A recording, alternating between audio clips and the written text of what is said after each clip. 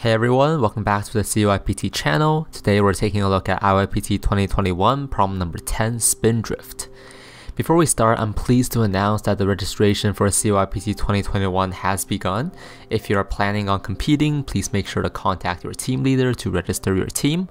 Registration link is in the description. The problem tells us that when we get a ring to roll in a parabolic bowl, some interesting motion may appear. We want to investigate this phenomenon. For this demonstration, I 3D printed a parabolic bowl and colored it black. For the ring, I used a keychain ring, and to make the motion more visible, I wrapped a small piece of yellow electrical tape around the ring. As you can see from the slow motion video, as the ring rolls in the bowl, it seems to do a flip when it rolls up the bowl, then it rolls down the bowl, and when it rolls up to the other side of the bowl, the motion repeats. The motion gets quite interesting towards the end because the radius of curvature of the surface is the smallest at the center of the bowl.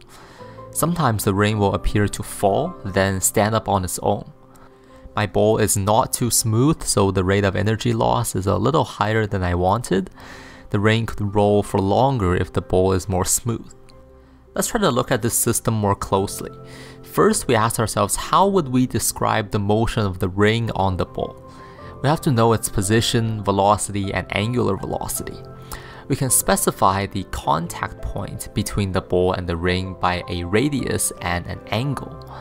The height off the ground is known from the geometry of the parabola. We can tag on 3 axes to the point of contact. The ring can rotate about any of these 3 axes. We clearly saw slipping, so the rate of rotation about these axes need not to be coupled with the rate of sliding along the surface of the bowl. Knowing this, we'll be able to write the potential energy and the kinetic energy of the ring using these coordinates. This is more of a Lagrangian approach to describe the motion. Of course, if the ring slips a lot, then you need to add a dissipative function to account for that. We can also look at the motion from a Newtonian perspective. In terms of forces, the ring feels a gravitational force, a normal force from the bowl, and a friction force. The direction of the friction force will depend on the direction of motion of the contact point. In terms of torque, the gravitational force provides no torque since it acts on the center of mass of the ring. The normal and friction force both provide a torque. For this problem, using Lagrangian mechanics means that you will need to deal with the dissipative function, and using Newtonian mechanics would still mean that you need to keep track of all the different coordinates. It's really a pick your poison situation. I'm not going to go into the theory too much. I'll leave you with a few more clips of this phenomenon. Hopefully this interesting motion will pop out of your equations. If you like this video, please make sure to like, share, and subscribe.